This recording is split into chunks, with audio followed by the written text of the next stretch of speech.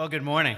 You know, it's particularly fitting that David and I are doing a tag team here today. We worked together for a number of years as vice chairs of EEI, and then when David was chair, and it was just a year ago, June.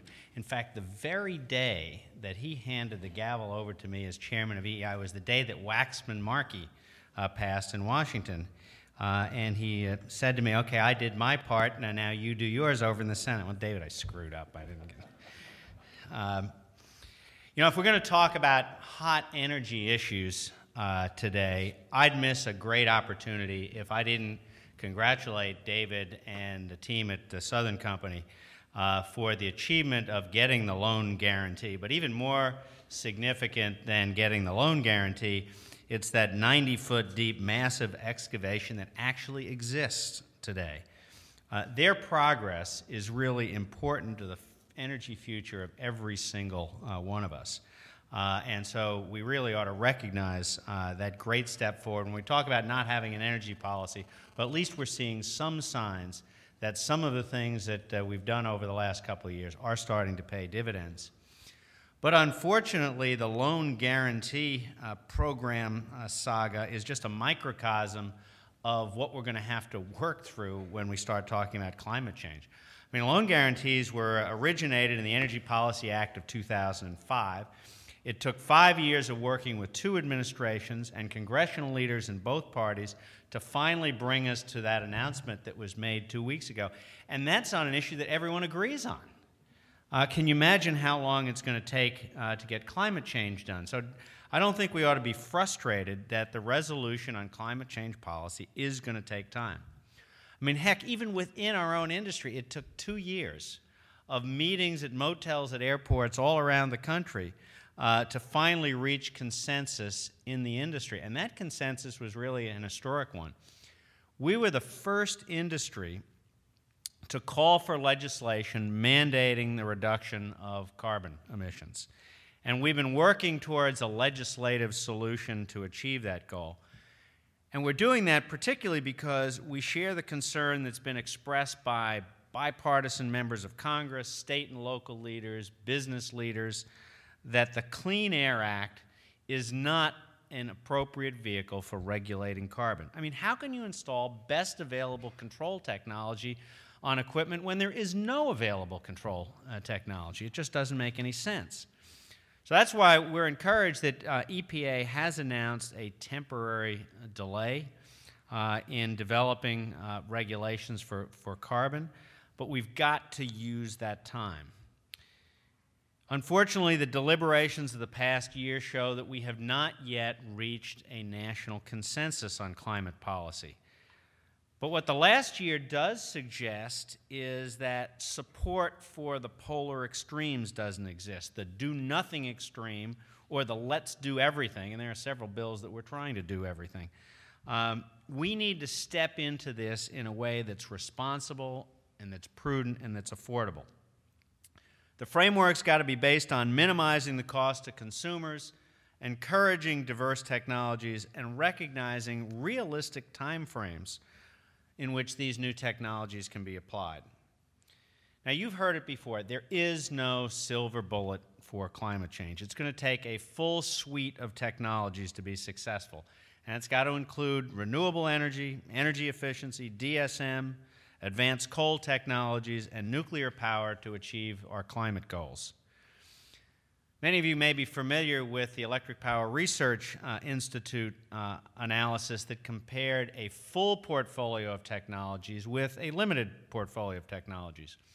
And in this research, they found that if you have the full suite of energy technologies, that from the period of 2020, when you really get into reductions, to 2050, when you're targeting an 80% reduction in carbon emissions, you'll see a price increase of around 80%. Well, considering that's a 30-year period, that seems to be something that's manageable. So that's the good news. But on the flip side, what if we set that 80% reduction target, but we don't have nuclear power, we don't have clean coal technologies, and instead we're relying on a limited portfolio of renewables and fuel shifting to gas? Wholesale electricity prices under that analysis and scenario would increase over 200%. And I think once Americans realize this, climate change efforts will be just absolutely dead in the water. So as part of our climate change solution, we've got to provide funding for these technologies and then set targets and timetables that correspond with the commercial availability of those technologies. We have to design an energy future for our nature that keeps pace with demand, maintains electric reliability, minimizes cost increases for our customers, and at the same time achieves meaningful reductions of greenhouse gases. And despite the fact that we've had a little bit of a reprieve with this recession, we are going to see increases in the use of electricity. Just think about all the devices. If you just emptied your pockets, how many devices didn't exist 10 years ago that you now plug into one of those wall sockets? It's predicted that electricity demand between now and 2035 will increase by almost 30%. And then, as I've said before, we think about all of those post-World War II boom year plants that were built in the 1950s and 1960s that are nearing the end of their economic lives that will have to be shut down over the next decade or so.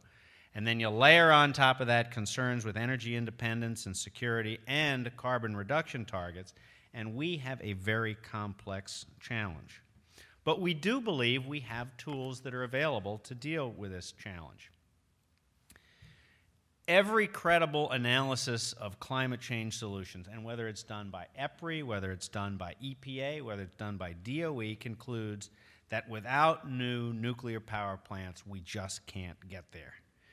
And there's growing agreement. I mean, the national polls now will tell you, depending on who takes them, 65 to 70% of Americans support new nuclear power plants. And that's why David's milestone is so important for energy policy in the United States. Second, coal has got to play a role. Coal produces just about 50% of the electricity generated today, and it's going to produce a lot of electricity for a long time in the future. But to preserve that coal option, we need aggressive development and deployment of carbon capture and storage technologies. Congressman Rick Boucher has an innovative funding proposal that would give EPRI significant resources which they could deploy. That amendment was included in the Waxman-Markey bill, and we certainly hope that it continues to move along and we get that funding provided. In the short term, energy efficiency measures, renewable energy, some conversion to natural gas will be the key to early carbon reductions.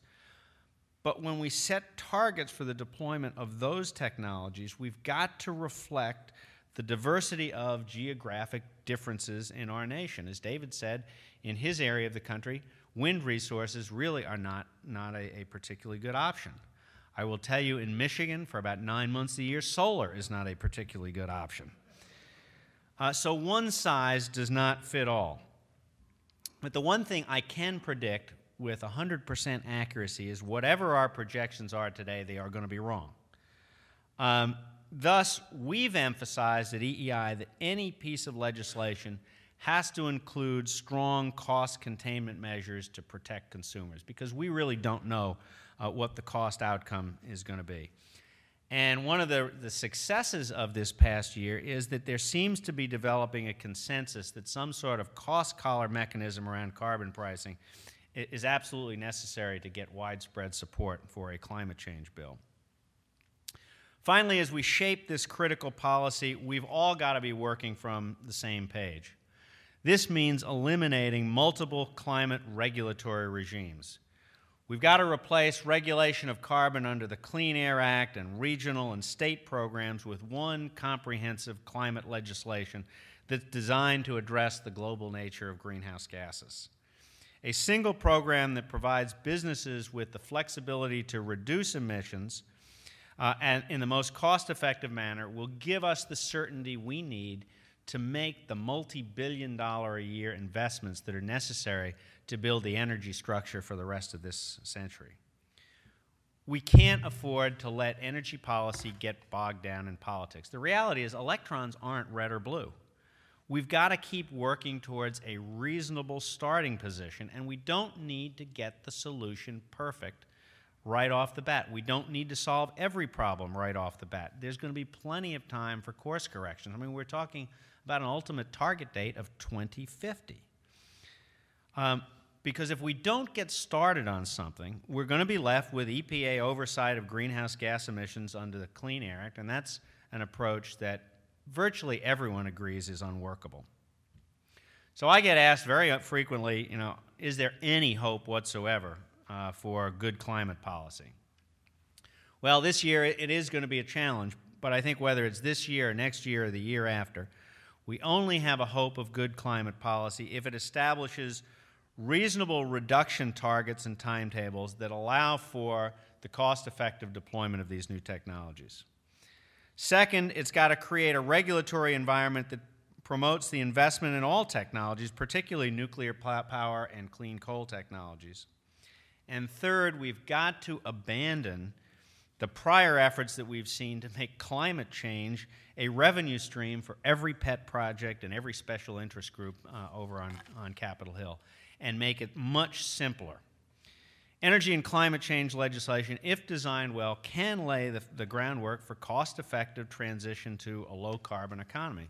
But our job is to navigate this path in a way that maintains electric reliability, protects our customers from price spikes, and protects our economy from the impact of unnecessary rate increases. Thanks.